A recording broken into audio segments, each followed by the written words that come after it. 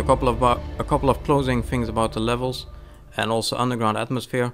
So again, it's large islands. The islands allow me to make small pockets of gameplay and have an easy boundary to it. It's just ocean and you can't swim.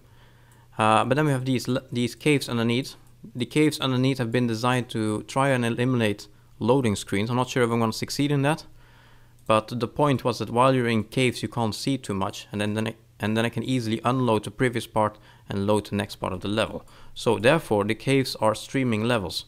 So there's a streaming system in Unreal. You can see here I have 2 levels. This is very simple setup. I'm gonna have to extend this later on, but it's just to get going on it. So persistent level is the actual island outside. So I can't really unload the persistent level actually right now, which is why my setup is wrong, but I'll adjust that later. But the cave is streamed in. If I hide the cave, you can see the entire cave will disappear. So the cave system eventually, when I'm done, will only be loaded when you get near the caves. And it's a very large cave right now. Probably gonna split that up in multiple caves and stream them per part, but it works. So when you go into caves, I need to be able to switch atmosphere. It has to be a different atmosphere inside than outside, right? So before that, I have this check. If you're underneath -512, you're in caves. So the world is always above 0. For the sea is basically 0. If it's above the sea, it's above 0. If you're under 0, it means you're underground or drowning. So by doing so, I can disable all the weather and all the disasters and everything else by checking the height of the player. And then I have to blend in the cave atmosphere. So I blend in post-processing. That's quite easy. That's just standard supported through the volumes. And then I activate some particles. So when it starts, I can show you. Let me quickly turn off the light. F2 turns off the light, by the way, so it's unlit. So you can easily walk through. So now it's beginning to blend.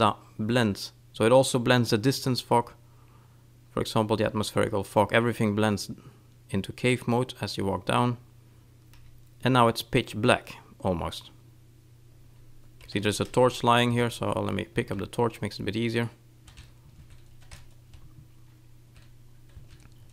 So the caves are completely pitch black, which makes it nice and optimized. I don't need light maps in the caves. Everything is black anyway. And the torch you're carrying gives light. The torch has 2 lights actually. One orange one with a small radius and a blue light attached to it as well with no shadows but a bigger radius. And what I'm after is getting this nice color palette with a strong orange and still have some blue and some detail in the distance. That blue are particles that are lit by the fire. If I were to drop my torch here and walk away, it would eventually become pitch black. So the blue isn't actually distance fog, it's actually actual particle sprites moving around. You can see as I move away it gets pitch black and I disappear into the darkness. The particle sprites, might be hard to see here, are attached to the player in the same way that the rain is attached to the player. So when it starts to rain outside, I actually attach a local little rain cloud to the player that follows the player. Same way here, the cave particles, they automatically follow the player. So again, it's very light on level design. Anyone building a cave underneath -512 will automatically get these particles present. So everything I try to do with keeping speed in mind. I can show you how I did as one of the last few things. So here we have the player. If you look at the components, we can see here cave smoke, that's a particle. If I activate that, you can see what happens. It spawns a whole lot of particle clouds surrounding it and some small dust. This is not very FPS friendly, but then again I have a single player game and you're playing in a cave, so you can't really see much anyway, so I figured I could lose a performance for doing this.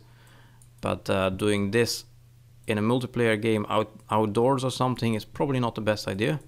But this is basically attached to the player, and this is what makes caves look blue. In the same way, I have a local rain cloud as well. When I activate that, it starts to rain, but the rain is just a local cloud surrounding the player. That's it. So as you're moving around, the cloud just follows you. If I would have added rain through the entire level, it would have been way too FPS heavy.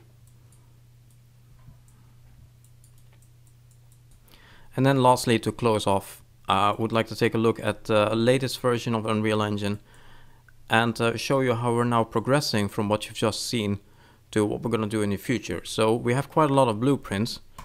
You can do a lot with blueprints, as you've seen, but we do start to slowly begin to hit the limits. Of course, blueprint is really powerful, but it can never replace C++ and not intended to do so either. It's a tool to empower artists and designers, not to replace programmers. So we are starting to hit some limits. So in order for us to continue and make sure we have enough flexibility and control in the future, we are now beginning to move functionality over to C++. We're still in the process of doing so, but we are moving forward on it. So I can show you a couple of the things we're doing. For one, the damage system wasn't ideal. So the damage system, we used to do that manually. Now it's starting to be automated. This is actually done. In fact, I can probably just delete this.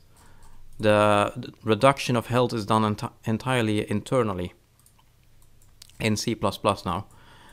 We have a lot of casting going on as well. Casting is needed to get values from one actor to another. So for example, the PDA, pocket computer thing you're holding, in order for that thing to understand what kind of health it has, it has to call on the game state, and the game state has to be casted to the right type of game state, and then only then you get the right values. And we believe that this casting might be a little bit slow, or in any case it clutters up our blueprint. So we're starting to simplify a lot of that. We're starting to hard code some of the variables in C++, which allow us to easily get whatever we need. So if we need the health, for example, we can easily get Solus player health. So we instantly have the value, and we instantly have that value without costing, no matter where we are. So if I take, for example, the level blueprint here, if you are in the level blueprint, I can get player health there as well. So without doing any costing, I instantly get all the variables I need. So we're adding a lot of variables to the game now, all hard-coded in C++ in order to make things a bit more optimized and a bit faster. We're also moving some of the functionality entirely over. So the thing mentioned earlier, for example, was the indoor check. It's entirely removed. It's entirely done in C++ now, and it simply outputs a bool, whether you're indoor or not. So we are starting to simplify things. And as we're moving forward, also the footsteps are gone. The footsteps are now entirely handled in C++, much more optimized as well. And so on. So we're improving things. Next is probably going to be the inventory system. Current inventory system works fine, but it does get hard if you want to, for example, have a load and save system. Saving this is doable. It's possible to do actually in pure blueprint, but it could have been easier and faster. So we're just going to go for the easier route here. And also the current inventory system, it works fine, but eventually we want to have an inventory screen. We're working on that. So you're actually able to open an inventory screen and see how everything looks. Like what kind of items you have, what the values are of those items, and so on. So as we're moving forward, we're slowly beginning to move part of it to C++. We're also starting to group things together. For example, we could have grouped all of this together in a single C++ node. That's how we're moving forward. In any case, I hope you learned some things from this video. It's a rough overview, really. It goes quite fast, I'm thinking. And it's probably much too fast to learn anything from, but I hope it has been interesting to watch. And I hope to explain more of this in detail in some later on videos I will do later on. Thank you.